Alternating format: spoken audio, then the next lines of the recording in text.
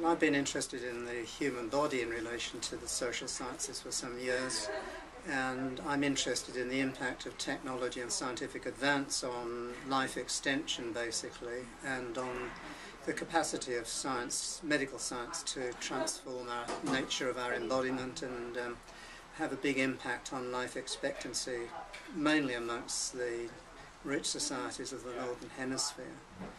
As a sociologist, I'm concerned by the consequences of these interventions by technology, improving life in many respects, but also raising big questions about inequality with respect to those societies that can't afford the new forms of technology that make life extension possible in the more developed world. Well, some of these technological interventions are on the borderland, as it were, between science fiction and what's really happening. So if you take something like cryonics, we know that there are any number of people who've been frozen by cryonic techniques in American society or in the developed world. And we also know that nanotechnology is beginning to be used in advanced surgery. But I'm interested in how the application of these techniques are going to change very fundamentally the nature of social relations in the advanced world. I've been trying to develop arguments against cultural relativism, arguing that human rights legislation applies to all human groups, regardless of differences in language, culture, religion, and so forth. Finding such an argument's difficult, but I have been trying to promote the notion that our vulnerability as embodied human mammalian creatures puts us into what I call a common risk community, and that we share in common problems of pain and suffering which unite us irrespective of cultural differences, language differences and so forth. Some of these arguments are philosophically problematic. I mean, I try to argue that pain is unified whereas pleasures are diverse, and that regardless of the cultural complexity of our pleasures, that basically toothache is toothache is toothache, namely that there are very fundamentally common aspects to pain which we can measure in terms of greater or lesser, but they're shared much more fundamentally than common pleasures, for example. And in my notion of vulnerability, I'm trying to contrast that with the idea of frailty, because I'm trying to argue that vulnerability also has a kind of positive sense to it, that it's part of our sensitivity, part of our sensibility in responding to threats in the environment, whereas frailty suggests something that's going to fall to bits, crack, break apart, and so forth. I think China in the sense of porcelain China is fragile in a way which the human body isn't particularly. I mean, I think the human body has capacities for regeneration and for revival, which makes the notion of vulnerability a more positive idea. Yes, well, whenever I've given talks like this on the body and vulnerability to medical audiences, I mean, they optimistically argue that medical advance will solve all of the problems of ageing, vulnerability, disease, old age, impairment, and so forth. I think there are a number of problems with this argument. One is that while medicine has solved many of the problems of infectious diseases, they've been spectacularly unsuccessful in addressing many of the diseases related to old age: heart disease, stroke, cancer, depressions, neurological diseases. And basically we don't know what causes old age. I mean, even something as basic as that, I mean, what causes cells to age, and what is the aging of cells? It hasn't really a clear answer yet. The medical profession seems to think that their job is simply to keep life going.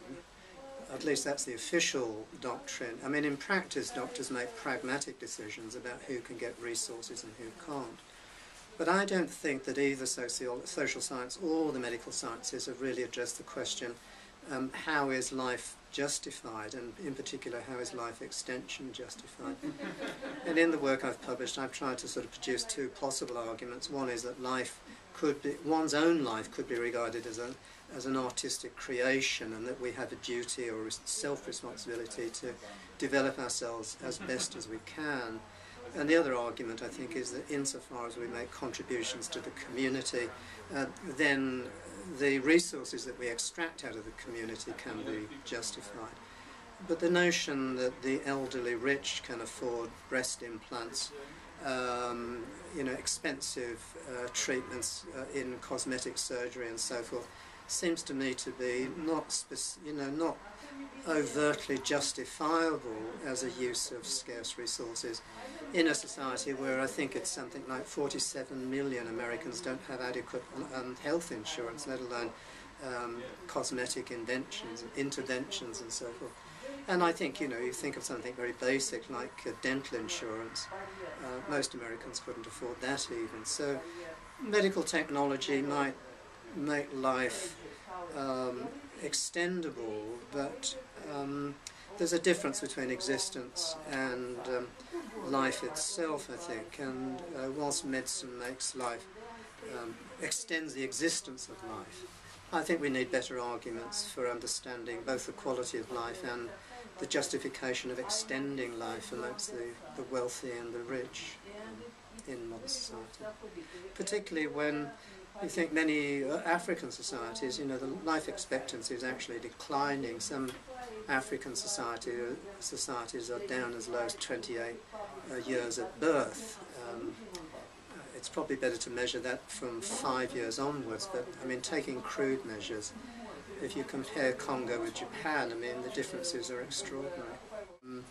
Many Asian societies that are very wealthy, like Singapore, and to some extent some of the richer areas of North America, are now faced by the problem of, the greying of populations, the huge number of people who are living into their 80s and 90s. We've seen a huge increase in centenarians in the world. I mean, the Queen of Great Britain used to send letters on the birthdays of people who became centenarians. She stopped doing it because there are too many of them.